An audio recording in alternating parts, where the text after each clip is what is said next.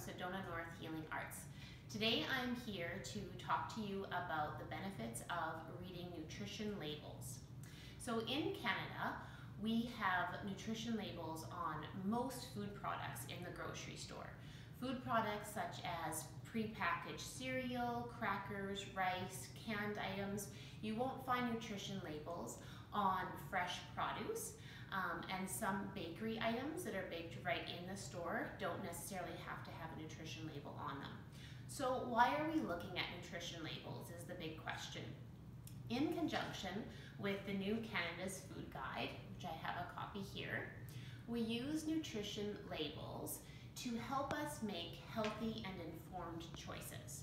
So there's two different places that you can primarily look for nutrition information. The first one is the nutrition facts, and the second one is the ingredients list. So here in front, I have two different products. One has the old nutrition labels, and the other one has the new nutrition facts label. So in 2016, the food industry was given 5 years to change the nutrition labels. So here is the new nutrition label, and there's some key features that I would like to go over with you. So the first one is serving size is a little bit bigger, and it's also in realistic terms as to what the amount that Canadians typically eat in one serving.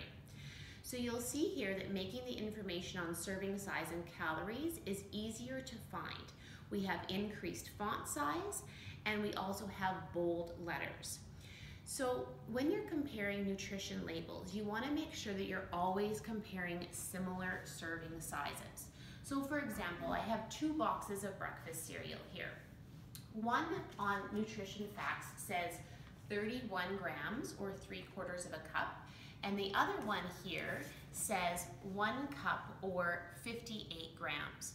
So when I'm comparing nutrition labels, I want to make sure that my serving size is similar. So this product has double the weight of this product. So when I'm comparing, I want to make sure I'm looking at the nutrients, and then I'll be doubling all the nutrients in the one product so it weighs the same. The other key features that I want to point out in the new nutrition facts label is I want to look at percentage daily value. So you'll notice that along the column here, you'll see percentage DV. 5% or below means a little of that nutrient, and 15% or more means a lot of that nutrient. Now, which products do we want to have more of? The primary ones we want more of are fiber, as well as vitamins and minerals. The ones we want to have lower amounts of, the 5% or below, would be things like sugar and salt. So in the old labels, we didn't have a percentage daily value for sugar, and now in the new labels, we have that. The other key feature that I want to point out with the added sugars is that in the ingredients list, sugars will be lumped together. So things like honey, white sugar, brown sugar, molasses, they'll all be lumped together under sugars. When you're reading the ingredients list, if sugars are one of the first 3 ingredients, you know that product's going to be a little bit higher in sugar. Same thing with salt. We want to be consuming lower sodium products or lower salt products. So if you notice salt as being one of the first 3 ingredients, then you know that that is going to be a higher sodium product. You can also look on the nutrition facts label for the word sodium. And for this, in this particular product here, I have a percentage daily value of sodium of 1%. Now that would be low in that nutrient, so that would be a low sodium product. I want to make sure that I'm choosing the lower sodium products most of the time. This will particularly be important when you're looking at canned products. You want to choose the ones that say no salt added on those products. The other key feature that I want to point out with the new nutrition facts is they've changed the vitamin and minerals that are listed. So you'll notice on this one that we have vitamin A, vitamin C, calcium, and iron listed.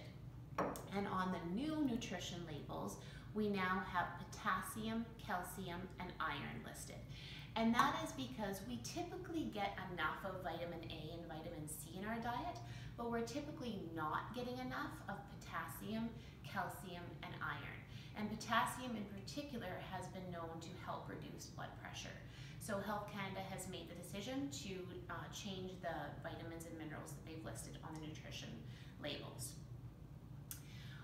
For more information on nutrition information, as well as free services that you have in your community, you could go to Save On Foods, and we offer nutrition tours for any types of groups. And really, Save On Foods in any community will have a registered dietitian that can offer those nutrition services for you. You can also go to the Health Canada website on nutrition labeling, and Dietitians of Canada is also a wonderful source for credible nutrition information. Thanks, and